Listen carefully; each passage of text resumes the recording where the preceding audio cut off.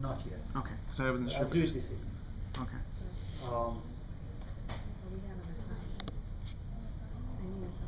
Of course. You have the new assignment.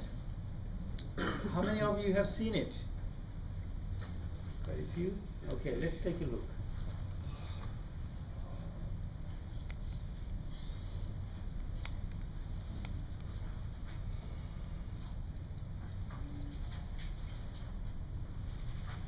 Have you seen it yet? You have? No. Oh, yeah, I haven't even.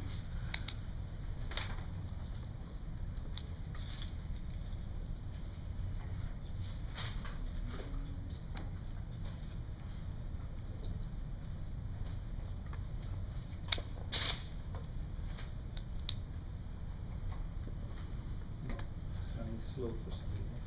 Too good net, a quick view? Well, the internet really. Oh dear. Okay.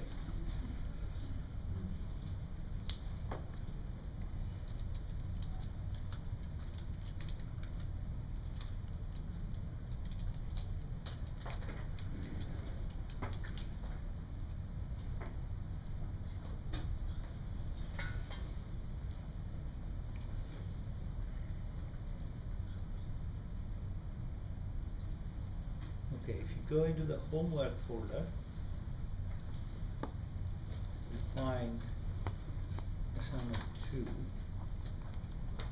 and there's a PDF file attached that you can download and open. This is it. It's due February 5, which is always shown in the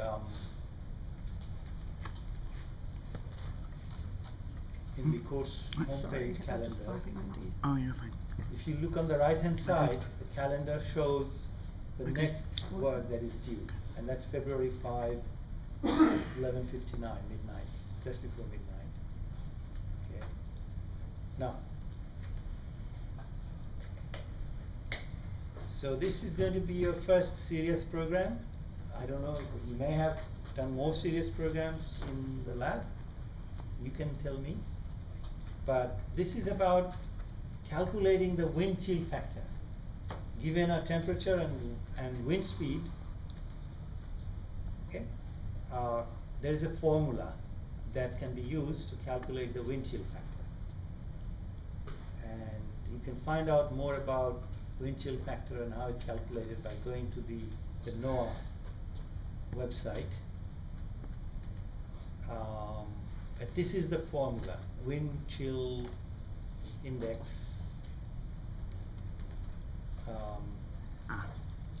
You need the air temperature, the current air temperature. Well, first you have 35.74. Add to that the product of 0.6215 and the air temperature in Fahrenheit. And then subtract from that, that's the subtraction. And if you're wondering about this backslash, that's when you continue on to a second line. What does it have? If it's a long line of code, What does it have? you want to continue to the second line.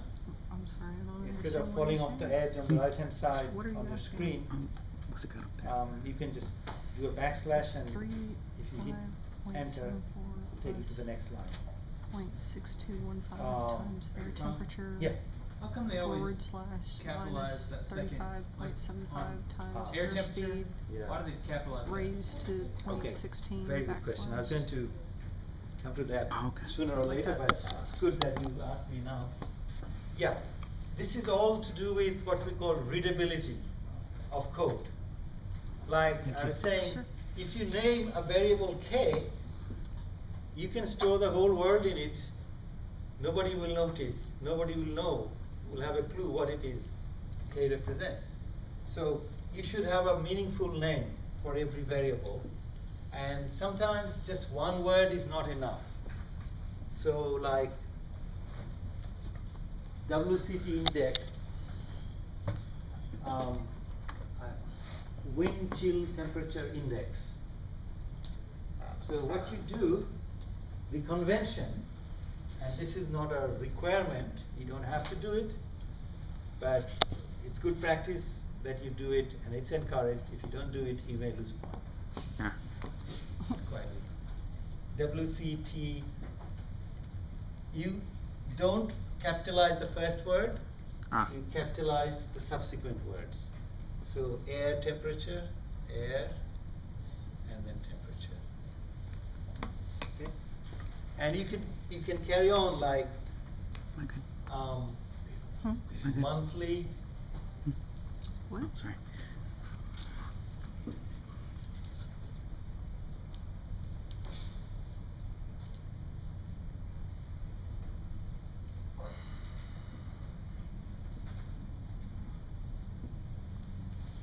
This variable stores the monthly interest rate.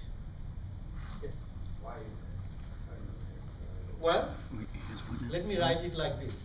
He wrote monthly interest rate concatenated with the I and interest and R and rate capitalized. Which one is easy Oh, to, capital I. at one Yeah. glance, which one is standing out as to what Do it you know is? this word concatenate?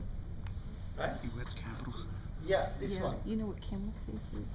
Because you're not allowed to use spaces, You What's take, it? by the you way. take a word, like Spaces three, are not two allowed. or three words, you put them So the together, reason why but you you'll capitalize capitalize it the Yeah. first letter of each word, so easily- it makes To it separate easier them to out. separate. To make them stand out. Instead of using space. Instead of using spaces which are illegal. Well, it doesn't actually, it just separates Another way it of to doing clear. it is to use Oh, underscore. it just separates them. So you could also write, Yeah. and that's also very common among programmers. Monthly, underscore, Sorry, I need to cross out just a picture here. What? interest, Sorry, I was going to cross out a picture. underscore, Okay, that's Sorry. okay. and Okay. all lowercase. They Okay. don't worry about capitalizing, but they separate out the words with You can use underscore. that. You can. But this is the style we follow. That's what the creative was like, I don't know which one you like. This is becoming more standard. Capitalize. All textbooks encourage this, but most programmers use that. But like, when I was reading, even like if you do all lowercase or you do the capital, like it's gonna represent something different in the computer. Either way, it's going to represent as a different. Exactly. variable. If you write monthly interest rate like this in one line of your code, and then you want to do something with this variable, but next time by mistake you hit the space key or the caps lock, and one or two characters get capitalized, to the Python interpreter it will be a different variable. It's case sensitive. Okay? So Python is case sensitive. Air temperature and air temperature. These are two different variables as far as the program is concerned, because case difference. And this style of writing, there's a name for it. It's called camel case. Why is it called camel case? Look at this.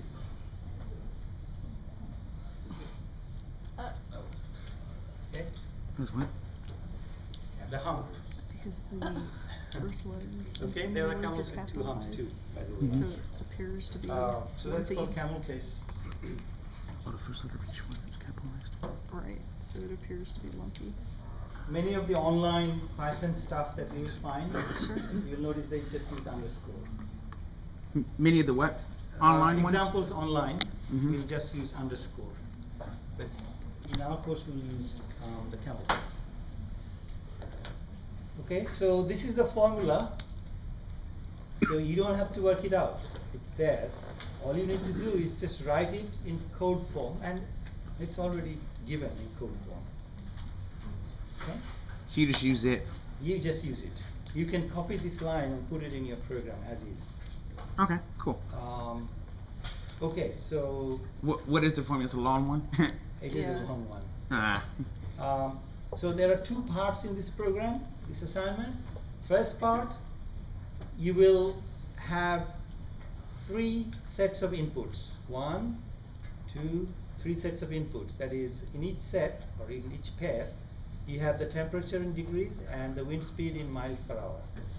And given these two values, you use this formula to calculate the wind chill temperature index, okay, and output it. And then in the second part,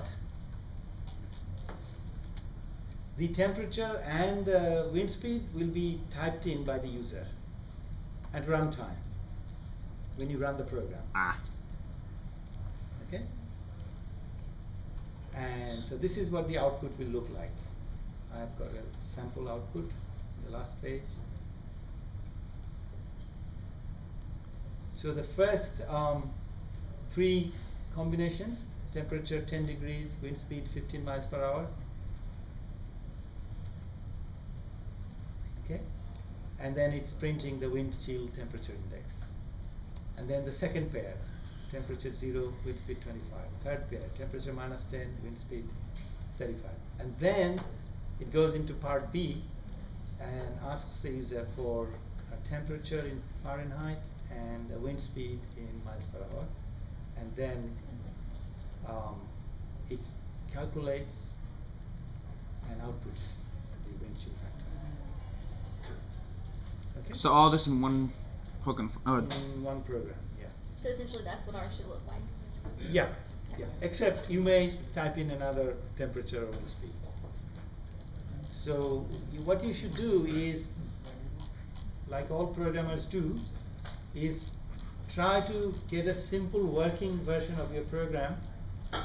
Keep it simple. Just do part A. See if it works. Yeah, see if it works, and then add part B and test it. If that works too, you can then submit. But work on one part at a time. Don't try to do it. Yeah, or you can do part A. If it works, you can submit and then do part B, and then submit again with both parts A and B. Okay. All right. It's pretty straightforward. It's just practice, just warming up for more realistic problems later on. Any questions? Any other questions? Yes. Have you started looking at the first assignment? I did, but I haven't finished it. Okay. And I'm still looking Where at is it. it like? You should get it in a couple of days. Okay. Yeah. It should definitely be Asking what? completed by this weekend. About assignment Yeah. 1. Oh, assignment 1. You can work If it's in finished or not. pair, Yeah. in a pair if you want to, or you can work individually. That's how we will we'll do it. In the lab, you're working on your own, right? Yeah. Actually, well, they give you a choice in the lab thing. Actually, Hmm? I think they give you a choice in the lab thing. I think. Okay. Now, if there are, well, look at it, have a shot, and then if you have any questions, you can always email me or raise it in the next class. Yeah. Okay. And the rubric says Part A implemented correctly, Part B documentation, program header comments. Each program should have header comments. This is the header comment. So don't forget this. Don't make sure you include this. What now? Okay? What's it got? He's got something that That's you part want of to the put at documentation. beginning, some comments. All the comments. Yeah, he's Gotcha, got gotcha. like a set of 5 that he wants you to add. They're long Okay. during the Let's paper get though. back to Python. Oh, you want your